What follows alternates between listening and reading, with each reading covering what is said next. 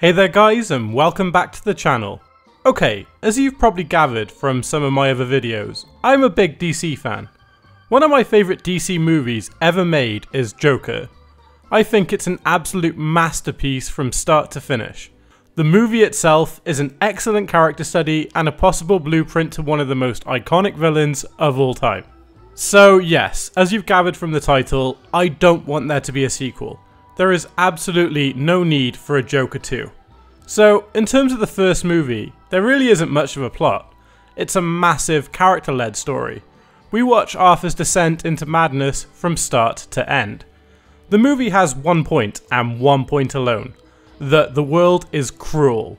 The spectator spends 90 minutes watching as an unfair society breaks a man with bad mental health and crushes him into the ground. This is established through Arthur's challenging upbringing, his damaged relationship with his mother, and the fickle fantasy he has with Murray being like a surrogate father figure to him. Each plot beat cleverly knocks Arthur down and act in unison. He loses his job for bringing a gun to a hospital, gets verbally and physically abused on a train, which causes him to snap and shoot Gotham's elite, which the rest of society have deemed worthy, unlike Arthur, who just gets left behind. Culminating in a finale where he adopts the name Joker and commits an atrocious act on live television. How about another joke, Murray? No, I think we've had enough of your jokes. What do you get? I don't think so. When you cross a mentally ill loner with a society that abandons him and treats him like trash! Call the police, I'll Gene. tell you what you get! Call the police. You get what you fucking deserve!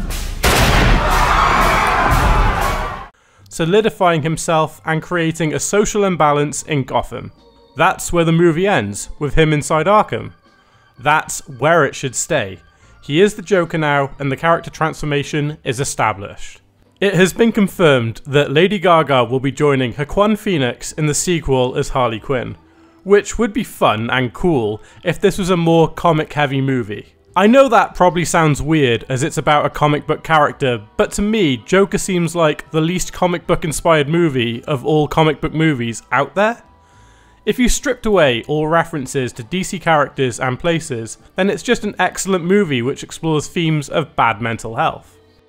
I get it from the production company's point of view. They want to make a lot of money and a sequel to this film will make a lot, but I just don't think it's necessary, and I worry that it will do more harm than good.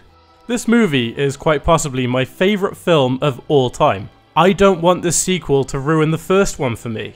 That's just my thoughts though. I would love to hear what you all think in comments down below. If you enjoyed what you saw, then could you please hit that like button and subscribe? It helps with the YouTube algorithm. Please stay close as I try to post new content every single week.